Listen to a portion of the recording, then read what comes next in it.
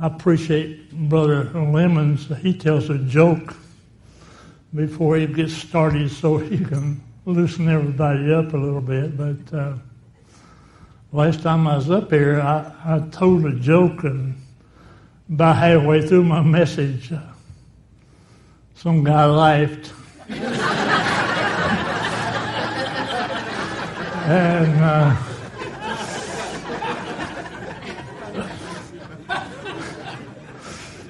so maybe I will tell you one. This is I laughed about anything, but there was two snakes one time, and it was a mother snake and a little baby snake, and the baby snake asked the mother snake, said, "Are we poisonous snakes, Mother?" And Mother said, "Oh yes, son, we're very poisonous." And she said, "Why do you ask?" And the baby snake said, "I just bit my tongue."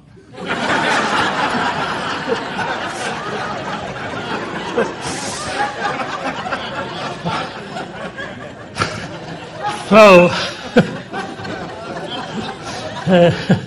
if you can figure that one out, well, it'd be great.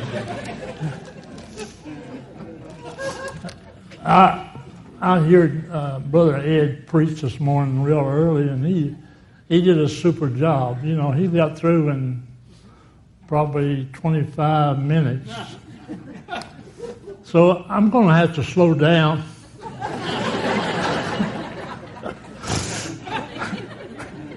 Or you guys will be early to lunch. Sometimes somebody asks me, "Do you do anything fast?" And I said, "Yeah, oh yeah, I do a lot of things fast.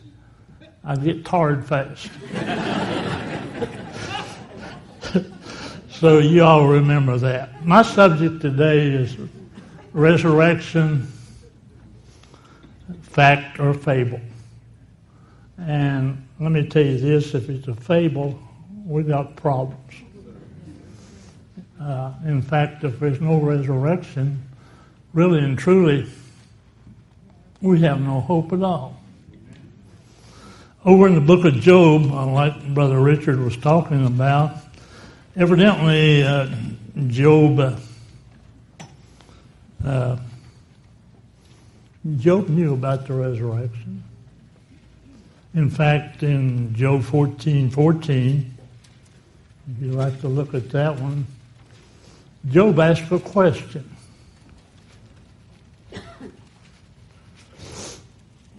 If a man die, shall he live again? Now, that's the question Job wanted to know. He wanted to know, was he going to live again? And he gives an answer here. All the days of my appointed time will I wait till my change comes.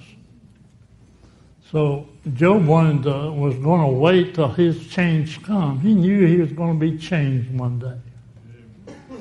And he was waiting for that change. And then later on, Job tells us in Job 19:25, he tells us what kind of change is going to be made. And Job knows that one day he's going to be changed. Now, by the way, I've been waiting for that change too. You know, some people think they're going to be raised out of the grave in a body like they had. Boy, I'm so thankful that's not me. I'd hate to live forever in this thing.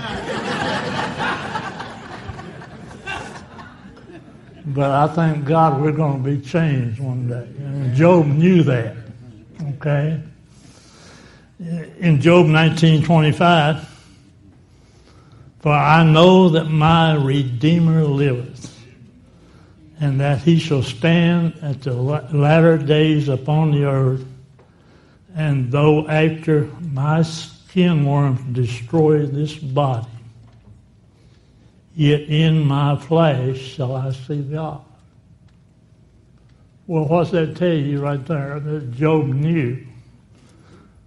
By the way, when you compare some verses I'm going to use here in just a moment with John chapter 3 and verse 5, you can understand the issue about being born again.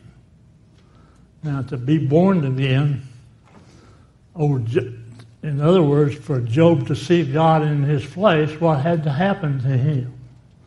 Well, he had to be born again, did he not? Sure he did. And Job was a member of the nation of Israel, even though it was before the nation started. And Job was a son of Ishkar, the fifth son of Jacob. So Job knew one day that he was going to see God in the flesh. Now we know that his body laid in the grave all these years. The body did. And the only way for that to happen is that you have to have a resurrection. And one day Job is going to be resurrected in a natural body. I believe that. If you don't see the difference in the body that Israel's going to have one day to inherit the earth and the body that we're going to receive one day to inherit the heavens, we need to look at this because it's going to be different. Okay, look at Ezekiel. And in Ezekiel chapter 36 kind of gives the answer to the issue that's raised in John chapter 5. Or John chapter 3, verse 5.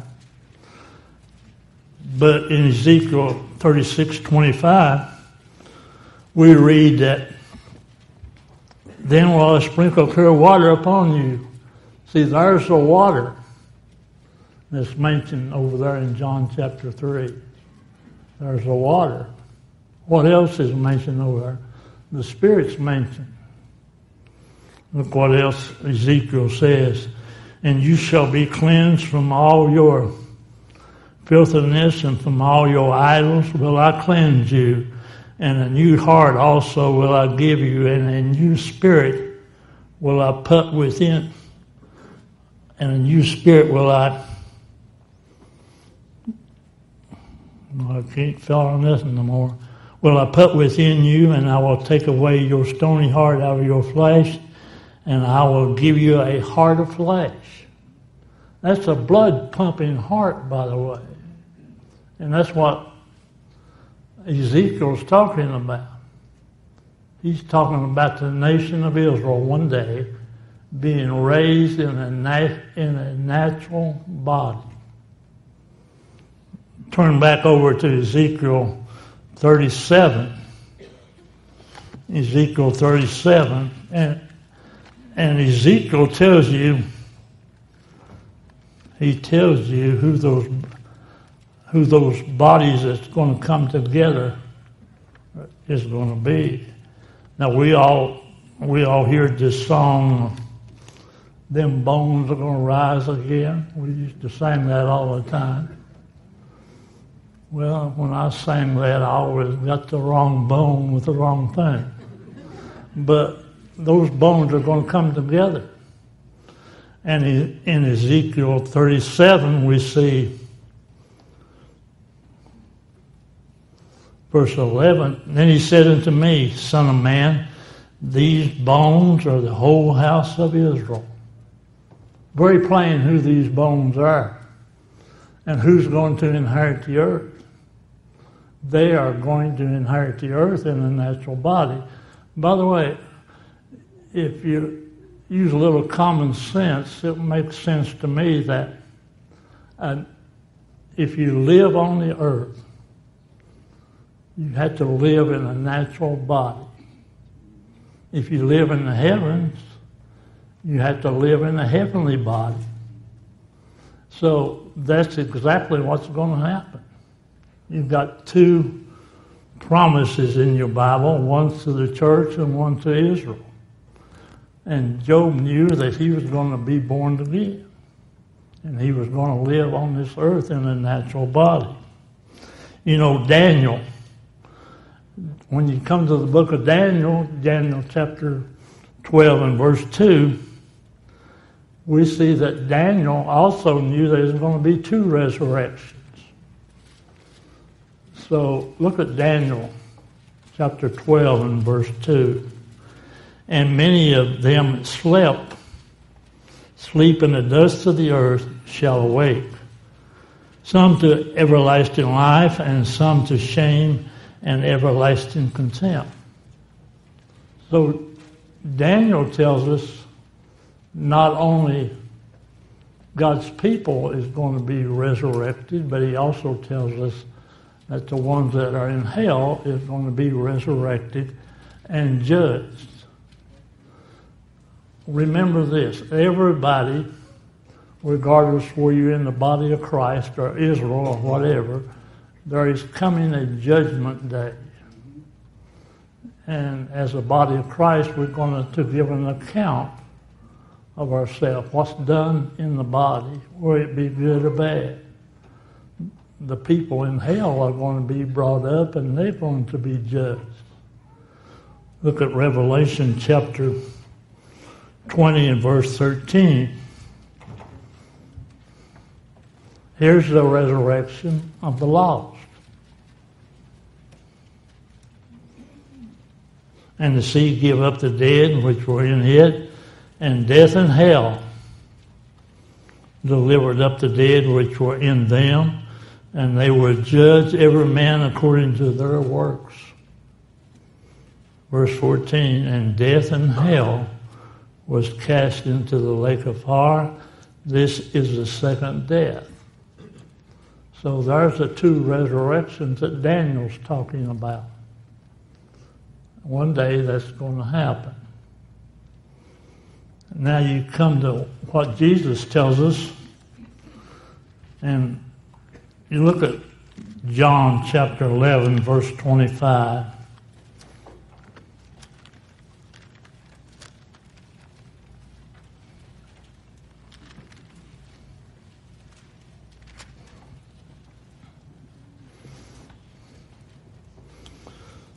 Jesus says here in John 11:25, Jesus said unto her, I am the resurrection and the life. He that believeth in me, though he were dead, yet shall he live. There's a resurrection Jesus is talking about. He taught the resurrection because he was the resurrection. In Matthew 22 and verse 31,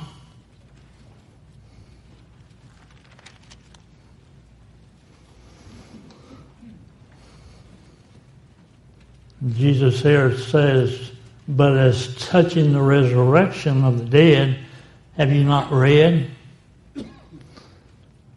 that which was spoken unto you by God, saying, I am the God of Abraham, and the God of Isaac, and God of Jacob? God is not the God of the dead, but of the living. So we see very plainly as we go through the scripture that one day there is going to be a resurrection. Is it true or fable? Well, it is definitely true.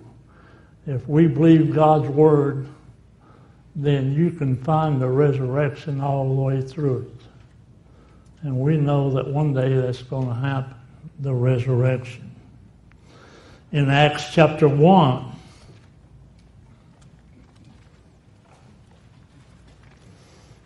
in verse number 3,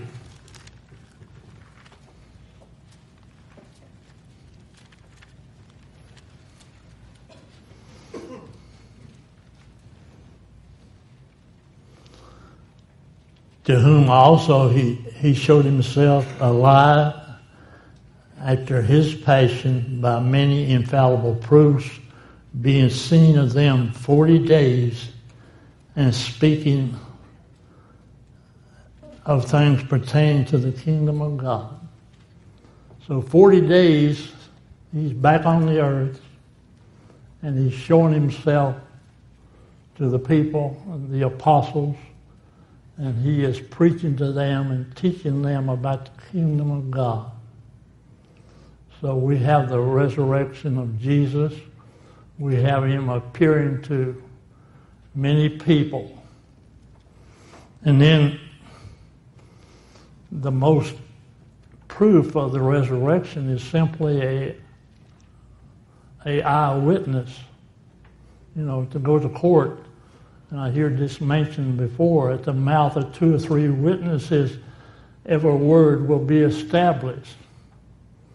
So here you got many people seeing him, and him teaching the apostles this.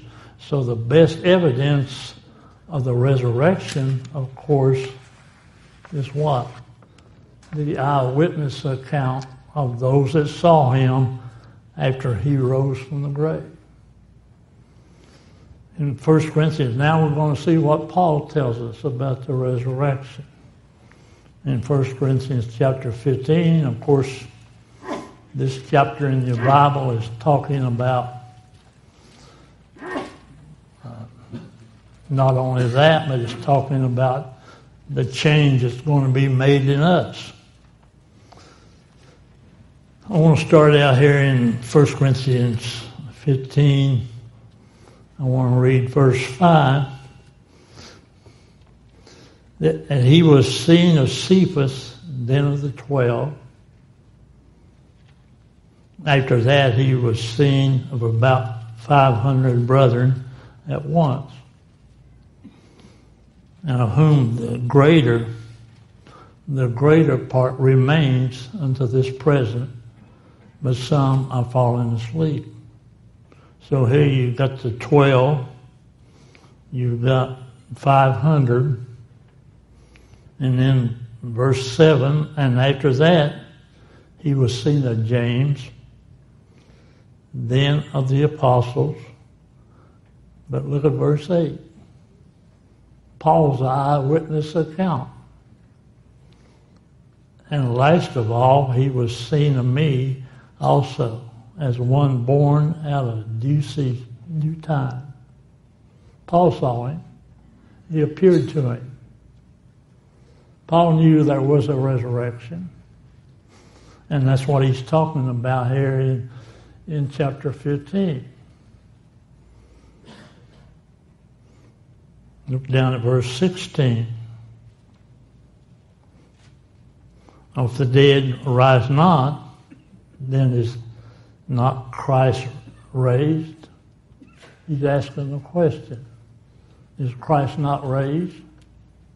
If the dead rise not? And if Christ be not raised, your faith is vain and you are in your sins. Think about that. If there's no resurrection, you are still in your sins and you have no hope at all. That's where you're at if there's no resurrection.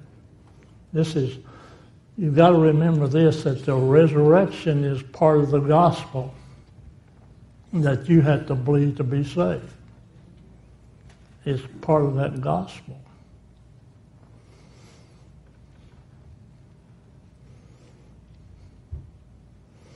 Let me go on here. If in this life only we have hope in Christ, we of all men most miserable. If you do not have a hope of the resurrection or a hope of eternal life, then the only thing that you believe in or trust in is Christ while you're alive, you are most miserable. And can I tell you something else? You're wasting your time by coming up here. because there's no hope. You're just out there. You're most miserable. You know, we come up here once a year, and what happens? And what happens? We hear, and we are taught, and we believe the gospel. We believe that we're going to get a glorified body one day. And without that hope, we have nothing at all.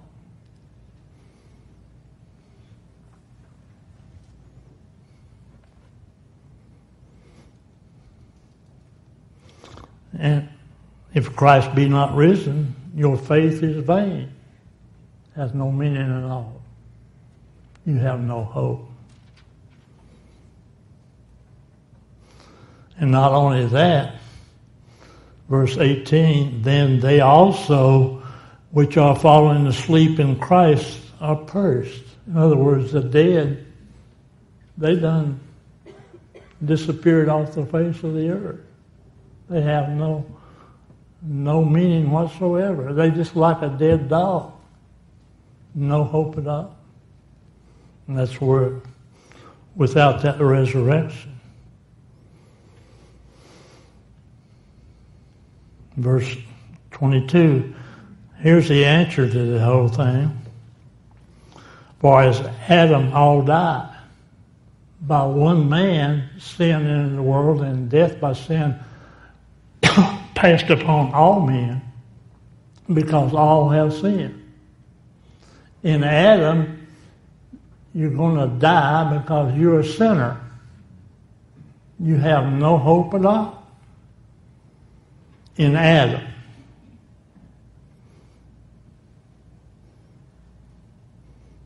Even so in Christ shall all be made alive.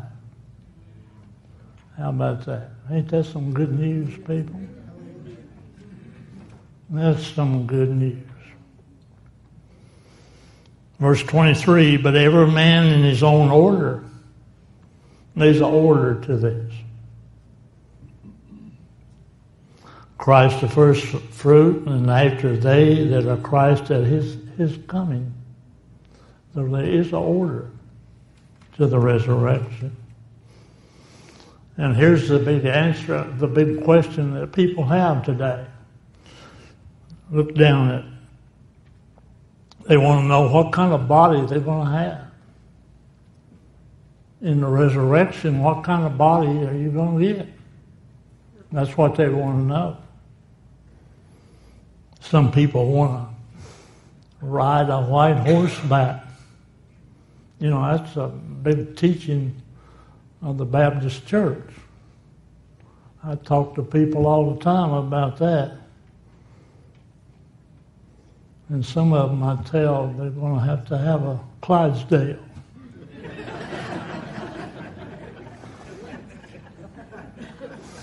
Or they ain't going to make it back.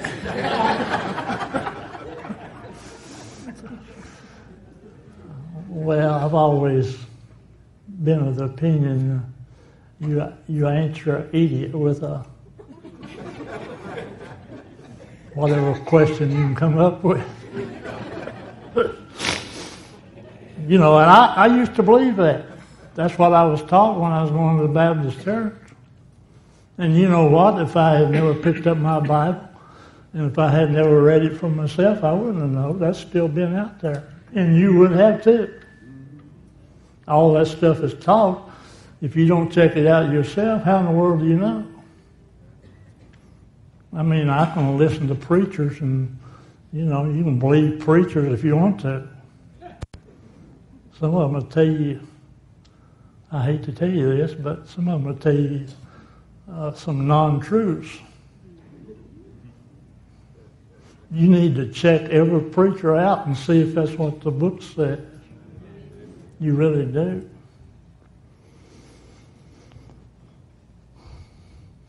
Verse 35, but some men will say, how are the dead raised up?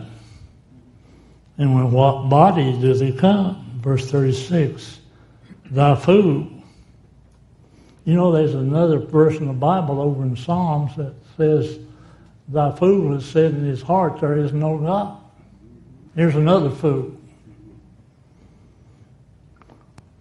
"That which thou sowest is not quickened except it die." So you're not going to have that change unless you die. You're not going to be changed here. You're just going to get old and finally just fade away. I was telling him this morning about what MacArthur said. I know you guys are not old enough to remember that, but he said, old soldiers never die. They just fade away. And that's really what happens to us. We just fade away. And eventually we go to the grave if the Lord don't appear in the sky to call us out. And that's really what happens. So let's look at what kind of bodies they are. Verse 40 of 1 Corinthians 15. There are celestial bodies, talking about a heavenly body. There's two kinds of bodies. Bodies terrestrial, that's earthly. But the glorious celestial is one and the glorious terrestrial is another. Two different glories, two different types of bodies. Look over at verse 44. It is sown in natural body. There's a dead body. That's how it's sown. It's sown in the ground, a natural body. There is a natural body and there is a spiritual body. It is sown a natural body, it is raised a spiritual body. That's how it's raised. It's not raised like it was, it's raised a spiritual body. And what we're going to get at the rapture of the church is a glorified body. The Philippians 3:21 says that we're going to get one fashioned like his glorious body. Everybody goes around thinking, oh, am I going to have holes in my hand and holes in my side? You ever heard that? I have. Well, no. When I read Revelation chapter 1, I see God Almighty. That's what he's going to look like when John saw him. He didn't run up and hug his neck, by the way. He fell to the ground like he was dead. That's what John did. But Jesus Christ, when he comes back to the earth, he's going to be God Almighty. You know, he's not in that natural body anymore. So what kind of body are we going to get? We're going to get a glorified body. What kind of body is Israel going to get? They're going to get a natural body. The only way they can live on the earth is to have that natural body. They can't live on the earth in a spiritual body. We can't live in the heavens in a natural body. Same thing applies. Verse 49.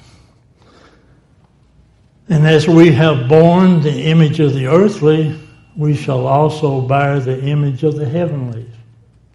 Do you see that? Right now, you're in a natural body. You got the image of the earthly. That's what you made up of. You made up of the earth. But one day you're going to get a different body.